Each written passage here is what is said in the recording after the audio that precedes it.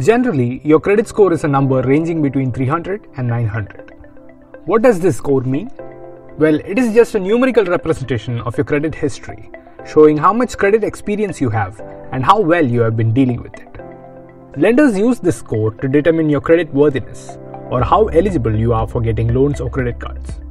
But the calculation of this score is quite complicated, as there are a number of factors and sub-factors that go into it, which are not apparent from the score itself.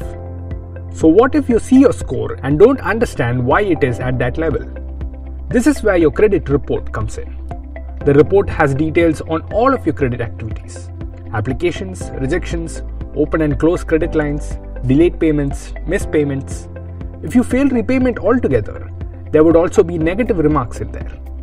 The credit report shows you why exactly your credit score is where it is, so that you can review them thoroughly and make the needed improvements.